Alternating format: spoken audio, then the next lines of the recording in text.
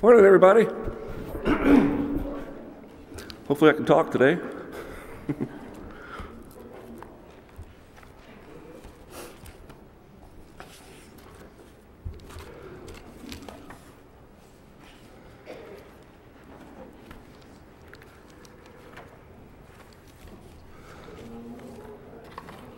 Glad everybody's here today, and I'd like to start out our study with a word of prayer.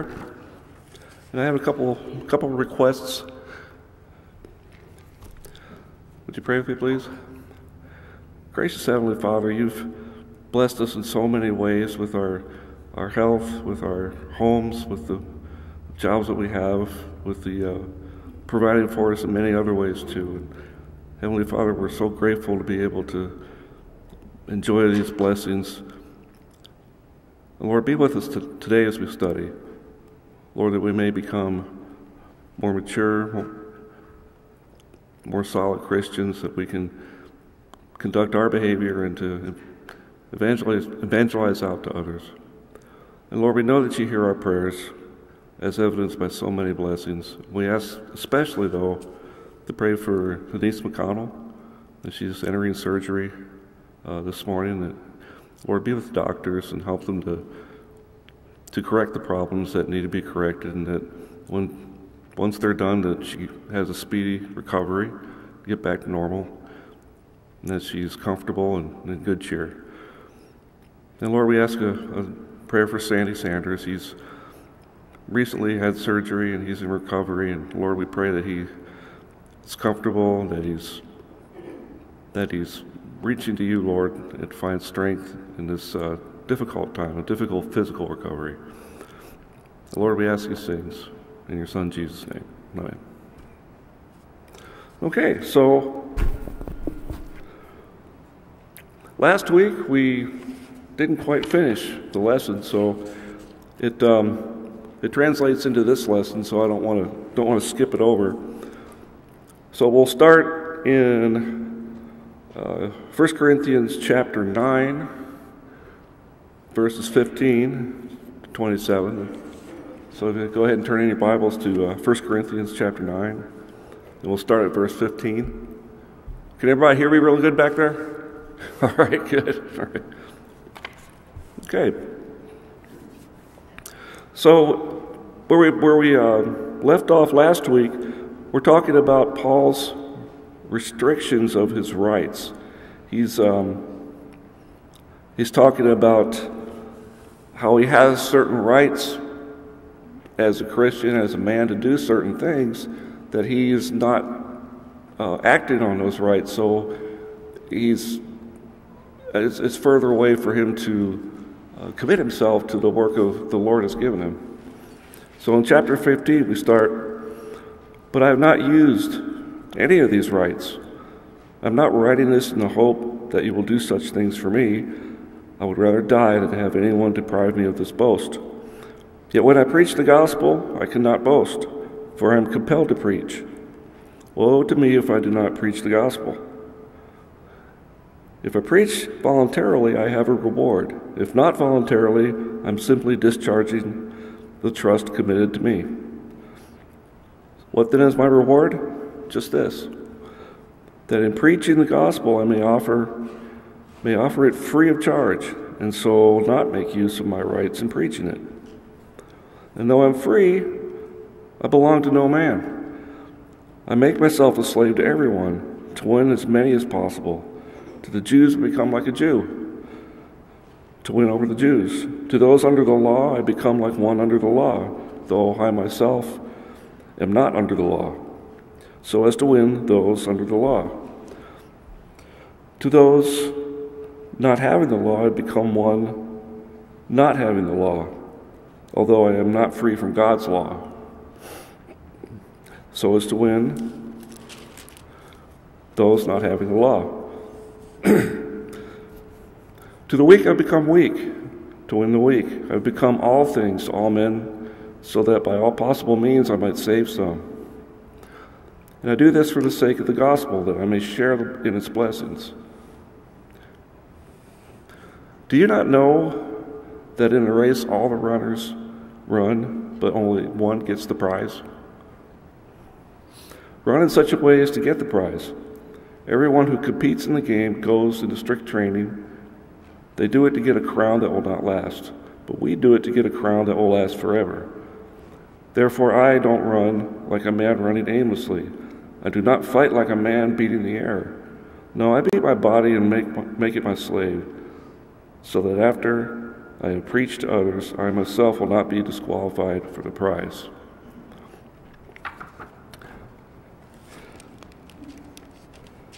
If anything else, this is Paul saying, come on, let's get going. This is what we're doing. Let's get inspired. Now, just because Paul doesn't exercise his rights doesn't mean that every one of us has to go out and do the same thing. Paul showed the Corinthians that he was an apostle and deserved the rights of apostleship, but he also had shown the Corinthians that he hadn't claimed his rights as an apostle. And after stating that again, he did not use his apostolate privileges as an apostle. He explained he's not trying to get the Corinthians to have pity on him. In other words, to start taking care of him financially and supporting him. He's not trying to talk them into that. And to begin meeting his material needs, he took pride in the fact that he proclaimed the gospel free of charge, and none of the Corinthians could claim that they had reimbursed him for his time and effort. Okay, this is significant too, because as Paul will warn, there are people out there, false teachers, who will be a teacher for profit, and they're false teachers. They exploit the words of God for their own circumstances, for their own support. And that's a sin. But he wanted to be above reproach. He didn't want people to say, well, here it is, he's an apostle, and he's coming in here requesting all these funds and trying to pressure people. No. Paul realized that he would encounter people who would say he was a minister of the gospel only for the sake of material gain. When these encounters happened, he would be able to argue that he had preached the gospel not for selfish reasons, but for reasons of his love for Christ.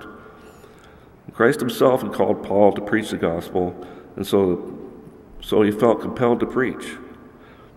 If he refused to obey the Lord's directive, his life would be miserable, because he was so compelled.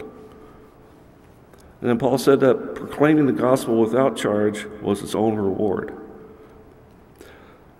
On the other hand, it wouldn't have been wrong if he had accepted material support from those who he ministered to, and by doing so he'd be fulfilling the responsibility of preaching that had been entrusted to him. But Paul wanted to prove the genuineness of his ministry to those who might have been looking for reasons to reject the gospel.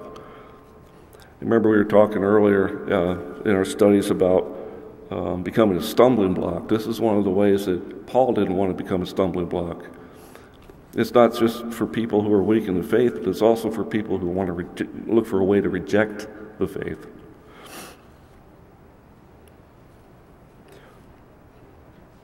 Anyway, we can learn from Paul's lesson, too, on the basis of what we'll get in return. Rather, we should approach the work of the Lord with the hope that our reward will be that people will accept Christ. So, after this, Paul goes into the foot race. And he talks about running to win a prize. And so what is our prize for bringing the gospel to other people? What prize is there for us in glorifying the Lord? Well, I think the example that Paul gives is really good. He runs to get the prize, but it's not a prize that will perish, but a prize that will be everlasting. Now, if anybody out there has ever participated in any kind of a competitive event or thing, you know that there are some people that are just just the most talented, the fastest, the strongest, and they get up there first and they win the prize. So where does that leave the rest of us? Do we not get a prize? Well, yeah, there is a winner, but all of us must run to win the prize. That doesn't mean you win the race, but you win the everlasting prize because you are running and you don't stop running. You never stop running at all until you get to that point where you're finished. So, at first when I read the scriptures, I thought, gee whiz, well, what happens if you don't come in first? Does that mean that you lose? Well, do you know any athlete out there, like say in the Olympics, that is really going for the monetary value of that gold? Maybe there is one or two, but don't you think the glory is what they're really after? That's what we should be after too, but not personal glory, the glory of God. So yeah, you can't lose when you're doing it for the glory of God.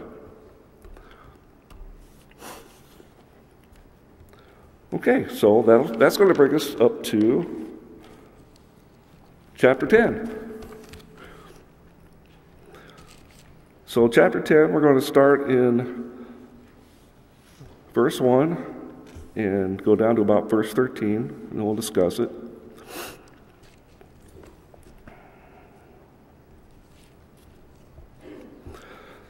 Okay, these are warnings from the history of the Israelites. And Paul writes, I do not want you to be ignorant of the fact, brothers, that our forefathers were all under the cloud, and that they all passed through the sea. They were all baptized into Moses in the cloud and in the sea. They all ate the same spiritual food and drank the same spiritual drink. They drank from the spiritual rock that accompanied them, and the rock that was Christ. Nevertheless, God was not pleased with most of them. Their bodies were scattered over the desert. Now these things occurred as examples to keep us from setting our hearts on evil things as they did. Do not be idolaters, as some of them were. As it is written, the people sat down to eat and drink and got up to indulge in pagan revelry. We should not commit sexual immorality, as some of them did. And in one day, 23,000 of them died. We should not test the Lord, as some of them did, and were killed by snakes. And do not grumble, as some of them did, and they were killed by the destroying angel. These things happened to them as examples, and were written down as warnings to us, on whom the fulfillment of the ages has come. So if you think you're standing firm, be careful that you do not fall. No temptation has seized you except what is common to man, and God is faithful. He will not let you be tempted beyond what you can bear. But when you are tempted, he will also provide a way out, that you can stand under it. So these are warnings. If you read back in the Old Testament, as soon as the Israelites were on the move in the desert, they made a lot of mistakes. They wanted to follow God, but they kept falling back. And we were talking a little bit earlier about running a race. Well, this is Paul telling us how to run a race, to not make these pitfalls, or to not fail in these pitfalls. Now, in Corinth of the day, idolatry was dominant in the culture, and Christians seemed reluctant to completely divorce themselves of some of the idolatrous practices. Paul probably felt that the Corinthians didn't realize the spiritual danger they were in. They probably didn't. You can see that somewhat in today's culture too. We adopt, I don't mean us per se, but culture will adopt things from other cultures that are as a majority popular, but don't necessarily fit with worship. In the case of the Corinthians, though, it's likely that some of them believed that since they were baptized and were participating regularly in the Lord's Supper, that they could safely engage in idolatry and other sins. So Paul used a lesson from history, and he showed that the Corinthians the ancient Hebrews had a kind of baptism. Let me back up. Paul used this lesson from history, and he showed the Corinthians that the ancient Hebrews had a kind of baptism and a kind of Lord's Supper, and yet they were punished by God.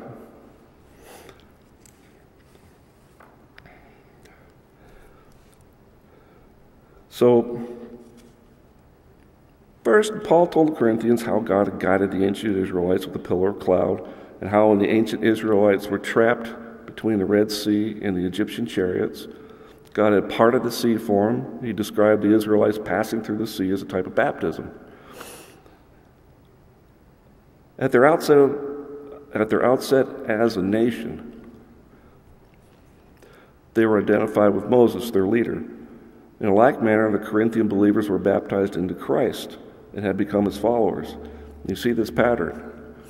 It's amazing how many times this pattern repeats itself, too.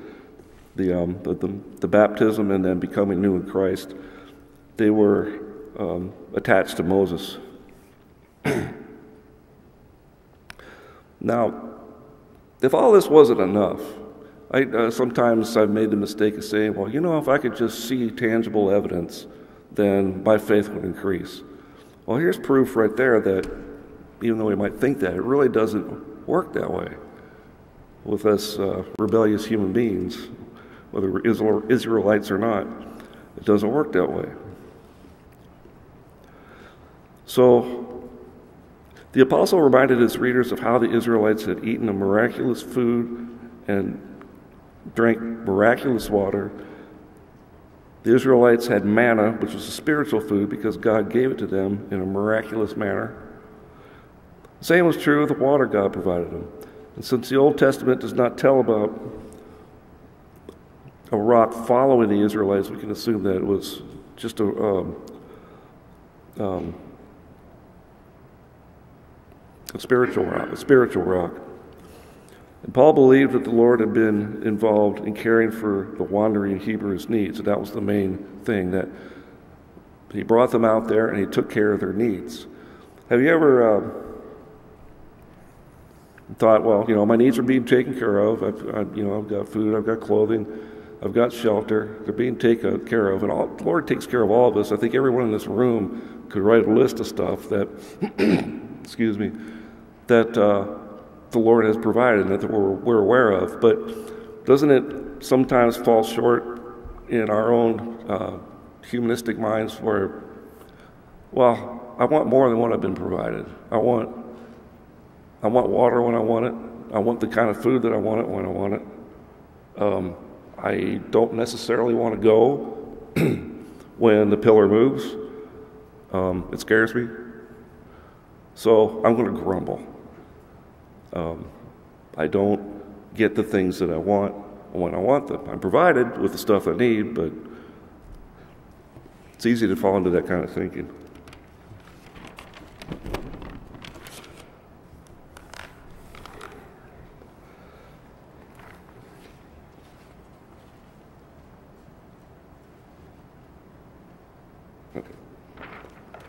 Anyway, moving right along with that, to the Christians in Corinth, the bread and the wine of the Lord's Supper were similar to the water and the manna of the Hebrews.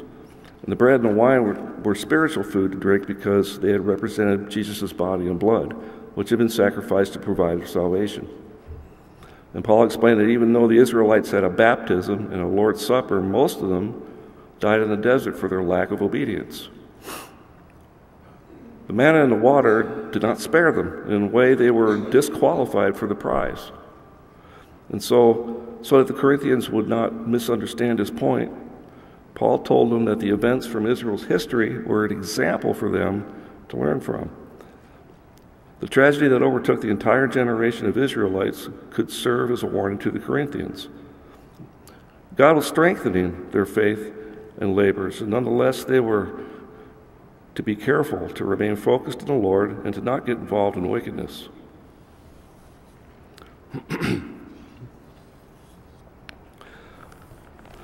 So having said this, Paul focuses them on some of the notorious incidents from Israel's history that occurred.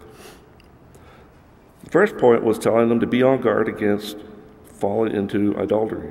Idolatry, not adultery, idolatry. Paul reminded them of the Israelites' worship of a golden calf. Now, the issue with the golden calf was when Moses went onto the mountain to receive the Ten Commandments. He was up there, 40 days? Okay. And in Exodus 32, this is the part, when the people saw that Moses was so long coming down from the mountain, they gathered around Aaron and said, "Come, make us gods who will go before us. And as for this fellow Moses who brought us up out of Egypt, we don't know what has happened to him." So here it is, they've been following him for so long. He goes up, he leaves his second in command in charge, and all of a sudden they don't know it. He was just gone for a little while. So that shows that they really didn't trust God or Moses. They went to their own devices as soon as he was gone. Aaron answered them, "Take off the gold earrings that your wives and your sons and your daughters were wearing and bring them to me." So all the people took off their earrings and brought them to Aaron. He took what they handed him and made it into an idol cast in the shape of a calf. Fashioning it with a tool, they said, "These are your gods, Israel, who brought you up out of Egypt." And when Aaron saw this, he built an altar in front of the calf and announced, "Tomorrow there will be a festival to the Lord." So it's not just the people, it's Aaron as well. Instead of reinforcing what Moses had taught and what he had seen in God, he too fell back. And this type of thing was exactly what he was supposed to prevent. I can only imagine that the pressure of the people that were there, without Moses to be the leader, with that kind of pressure, Aaron fell back on his old ways, and they fell immediately into idolatry. So the next day, the people rose early and sacrificed burnt offerings and presented fellowship offerings. And afterward, they sat down to eat and drink. So Moses had not returned. The high priest caves in, Aaron. And this really follows what the Corinthians were doing with their spiritual leaders, and especially to the Apostle Paul. And Paul, like Moses, also saw God. He had to, in order to be a priest. He had personal contact with God and with Jesus. But the Corinthians, like the Israelites, were falling back onto old ways when Paul was gone from them. That's really why he's writing this letter, is he heard all the stuff that they were doing and was coming back to straighten them out.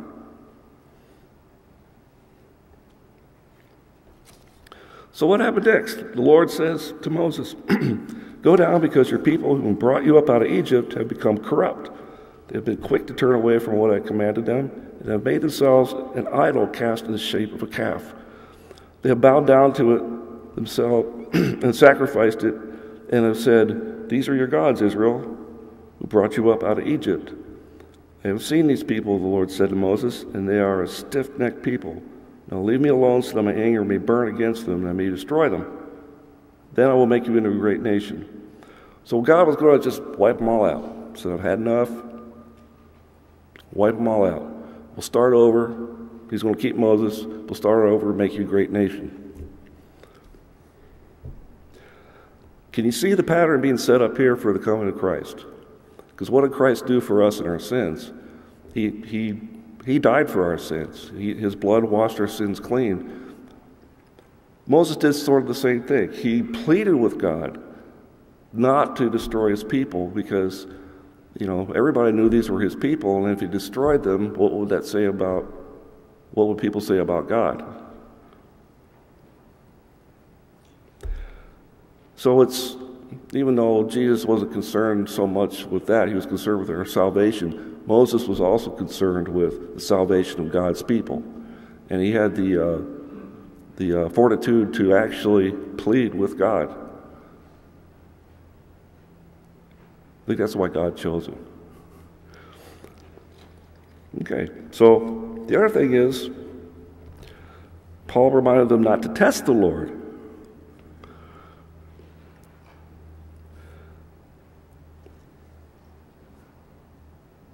No, he did that, but let's look at this, the one before that. He told them not to, or to refrain from sexual immorality. Paul reminded them of the Israelites engaging in sexual immorality with the prostitutes who worshipped at the Moabite god Baal, telling them, and this is a reference he makes to what we see in Numbers, chapter 25, verses 1 to 3. While Israel was staying in Shittim, the men began to indulge in sexual immorality with the Moabite women. And these women invited them to sacrifices to their gods, and the people ate sacrificial meat and bowed down before these gods. And so Israel yoked themselves to Baal, and the Lord's anger burned against them. Now, we talked earlier, or we studied earlier about how Paul said, well, you know, the meat sacrificed to idols is nothing because idols are nothing, so you can go ahead and eat of it, which is still true. But you can't attend the festivities and participate in them because that meat is offered and sacrificed to demons. And that's why it's wrong to go to do that. And so what was the price they had to pay for this? The Israelites had to kill every man who yoked themselves to Baal. I mean, these were their fathers, their brothers, sons, husbands. This was all to appease God's anger. That was, and this was supposed to be an example, not to fall into idolatry and immorality, sexual immorality. Imagine if we had to do something like that today. We can thank God that Jesus died for our sins.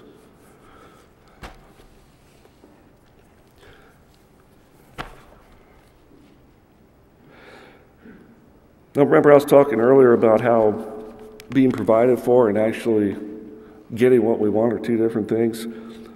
Well, Paul's telling them not to grumble against the Lord's servants. And Paul reminded them of the Israelites grumbling against Moses and Aaron because of God's harsh judgment.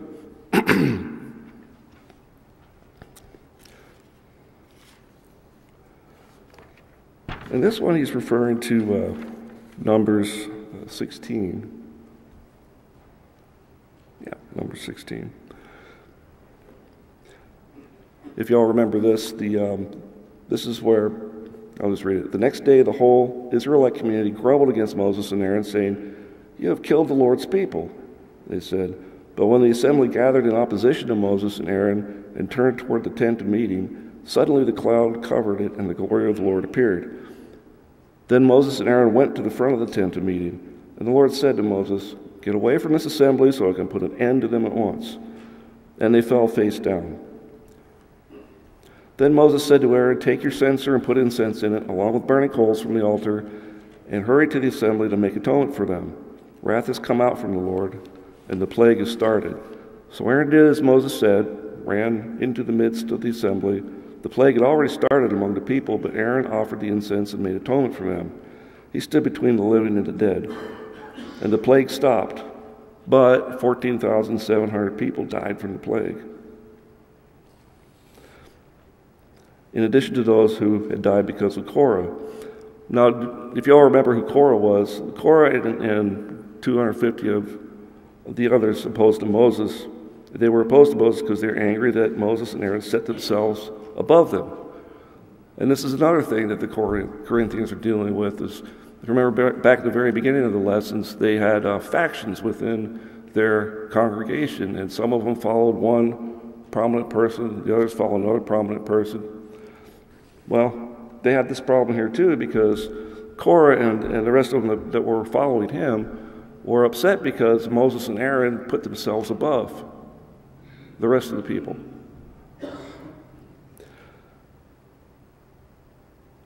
What their claim was is that the whole of Israel was holy and that Moses was no better than they. And what was their punishment for doing that? It says in the scripture that God sent them alive The earth opened up, they went down alive into hell. Not spiritually, but physically too.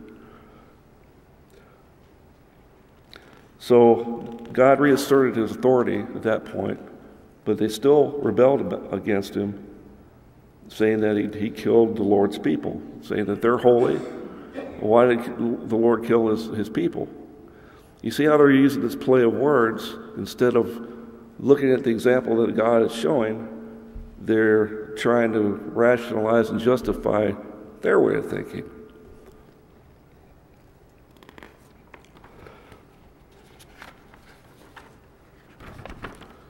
So,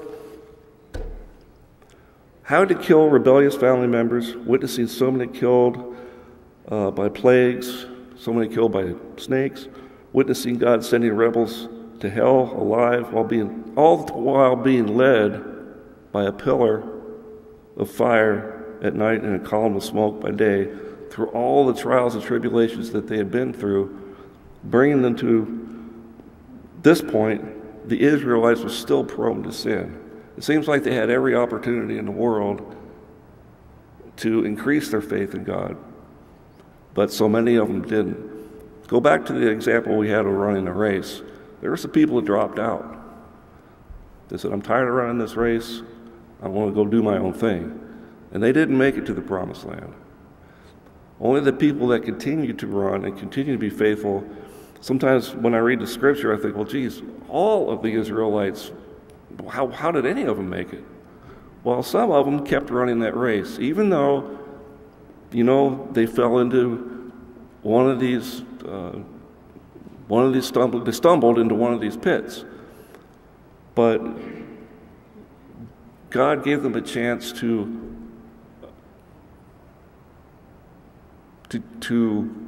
turn away from their sin and to turn back to Him. And in the Old Testament, this is something that occurred between Moses and God and the Israelites. And today we have that through the blood of Jesus.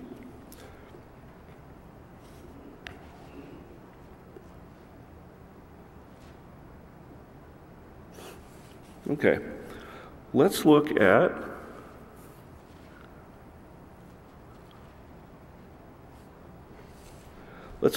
Corinthians chapter 10, verse 14 to 22.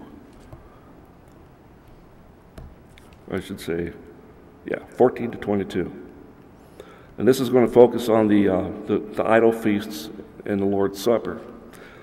And Paul writes, Therefore, my dear friends, flee from idolatry. I speak to you as sensible people. Judge for yourselves what I say. Is not the cup of thanksgiving for which we give thanks a participation in the blood of Christ? And is not the bread that we break a participation in the body of Christ? Because there is one loaf, we who are many are one body, for we all partake of one loaf. Consider the people of Israel. Do not those who eat the sacrifices participate in the altar? Do I mean that these sacrifices offered to an idol is anything, or that an idol is anything? No, but the sacrifices of pagans are offered to demons, not to God. And I do not want to bring you to be participants with demons. You cannot drink of the cup of the Lord and the cup of demons too. You cannot have a part in both the Lord's table and the table of demons. Are we trying to arouse the Lord's jealousy? Are we stronger than He? So this really has a lot of significance when you see it in light of what the Israelites did prior to this point, is that they missed the point. They thought they were stronger than God in rebelling against Him. And isn't that really what sin is? Is rebelling against God? I think we can all admit that it's a rebellion against God. Especially, have you ever, when you did commit a sinful act, as we all do, did you think about it ahead of time? I mean, are there any acts that we really compulsively do without even thinking? Most of them aren't. So if you have to think about it ahead of time, then there's room in there to not do it. but we do it anyway. There's other scripture that deals with that, but I think the point is the rebellious Christian or rebellious Israelite, the same thing, would stand on that and say, okay, I choose to do this because I don't have any faith in that, in God. Whereas somebody who's still running that race that wants to reach into heaven will say, yeah, I did that, I shouldn't have done that. Please, God, forgive me for doing that. And then continue on to not do that sin. There's a big difference. The rebellious ones are the ones that stand and say, no, I'm not going to admit that was wrong because, and fill in the blank. But the one who's still running the race for God says, please forgive me, I've stumbled and I've fallen. I'm going to get back up, I'm going to continue on that course. So,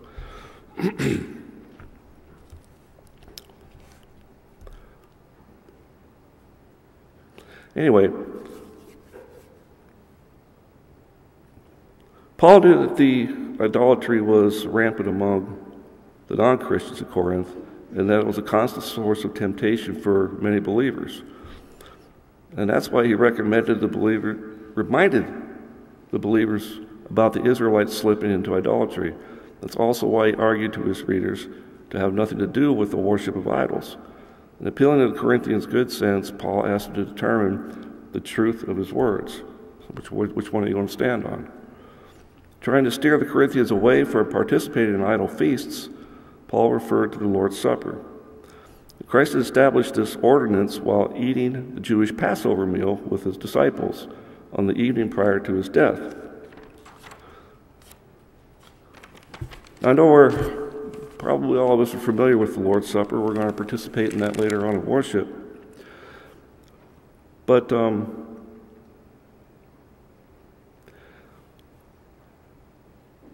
original Passover, or when they originally celebrated the Passover, the one that Jesus was a part of, the high point of that feast really was when they served the roasted lamb. And it was after Jesus and his disciples had eaten the Passover meal that he instituted the Lord's Supper. It was actually after it. Because before that, they would take the first of 4 cups and pass it around. Each person at the table took herbs and dipped them in salt water. And then the host took one of the flat cakes of unleavened bread that they had, broke it, and laid some of it aside. And one of the members would say, what makes this night different from others? And the host would respond by recounting the events of the Passover. It was usually followed by a singing of psalms and passing around a second cup before the actual meal was eaten. So when Jesus instituted the Passover, it was a third passing of the cup and unleavened bread. You know, I think I knew that, but I just found it interesting that this is, again, Jesus is instituting a new order. You can see the old going away and the new coming.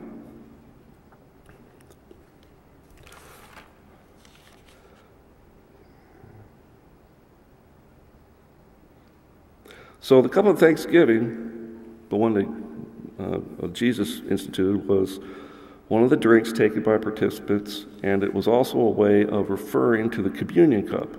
Paul taught by drinking the cup of the Lord's Supper was like participating in the blood of Christ, and well, it is.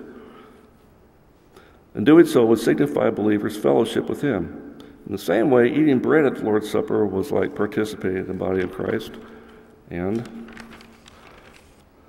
not only did taking the communion unite believers in the body of Christ, but it also united them with other believers. And Paul emphasized that the part of the Lord's Supper, when he drew the Corinthians' attention to the single loaf of bread that they commonly shared during their celebration of the Lord's Supper. So it's bringing together. The apostle noted also that there were many individual believers eating a portion of the one loaf, but nevertheless all of them were spiritually united. So even though we're all, he's promoting unity and we're all separate members, we're all participating in the same loaf. Spiritually united. So the point of this was, apparently many of the Corinthian believers felt no qualms about participating in feasts held at the temples. And if you remember last week, we talked about how common this really was. It was a social event. And they correctly reasoned that the idols represented lifeless, powerless gods, and that sacrifices offered to them were meaningless. But where they were incorrect, however, was to conclude that there was nothing inherently wrong with participating in the idol feasts. So Paul had to explain to them the differences.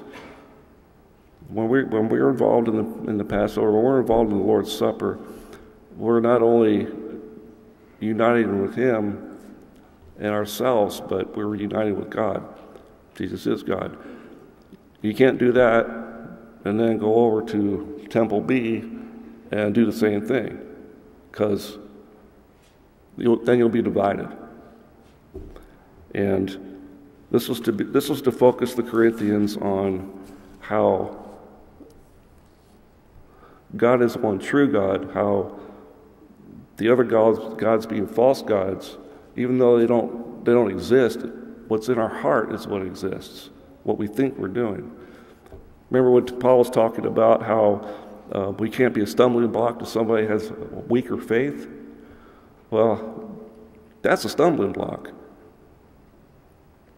To be torn between a false god and the real God. You have to let go of the false gods and you have to know the real God. The false gods, all their worship sacrifices are to demons, remember, because they wanted to exorcise the demons out of their food so it wouldn't kill them when they ate. When we do the Lord's Supper, it's to remind us that we're not dead in sin anymore. That's why it was so important that the Corinthians got this part.